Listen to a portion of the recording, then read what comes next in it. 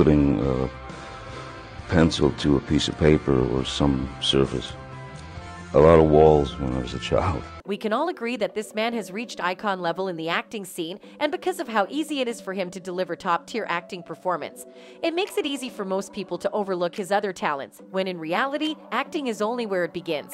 And now he has decided to open up about other aspects of his artistic personality, and he said some pretty interesting stuff. So you don't want to miss this. I was always kind of trying to escape into these little drawings and everything. So that's been in my life since I can remember. Over the years, Johnny Depp has repeatedly been recognized by some of the biggest names across every industry for his acting prowess. But now the tides have changed for the actor, as he appears to be moving forward in a different sphere of his life, as he has now been recognized by Castle Fine Art, one of the largest art platforms in the world. And this time, he got recognized for his ability to create magic with a paint and a brush. Painting. But just, you paint it and you put it off to the side. You see, the thing about Johnny is that he has always been an artist with the brush.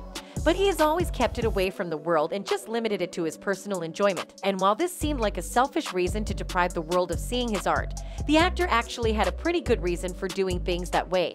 Explaining why he chose to keep his paintings away from the world, the actor said, or having success in one field, and then using that to instigate some other thing altogether.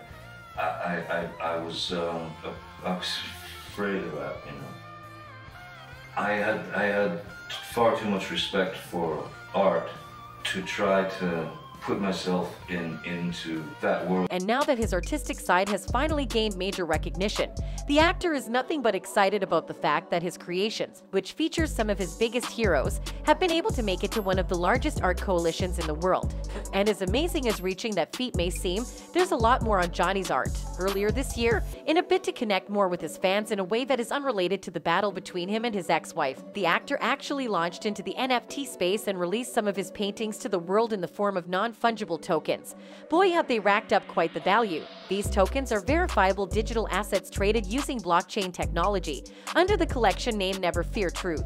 The portraits, developed from original artworks by Depp and then embellished and animated, include Johnny himself, Marlon Brando, Elizabeth Taylor, Hunter S. Thompson, Heath Ledger, his daughter Lily Rose Depp, Tim Burton, Johnny's late dog Moo, and a fictional character created by his son called Bunnyman. In fact, following the release of this part of himself to the world, the iconic actor actually gave a statement on what we've been talking about since. He said, "I've always used art to express my feelings and to reflect on those who matter most to me, like my family, friends, and people I admire. My paintings surround my life, but I kept them to myself and limited myself. No one should ever limit themselves." Depp's style is a mix of pop and street art, with images of pop culture figures rendered in vibrant colors. The collection is the first public look at his paintings, which are said to be reflections of the individual's character as Depp sees it. And as impressive as all of this already is, there's even more. You see, being the amazing person he is, the actor revealed that a major percentage of all proceeds from the sales will be donated to charities including the Los Angeles Children's Hospital, Great Ormond Street Children's Hospital,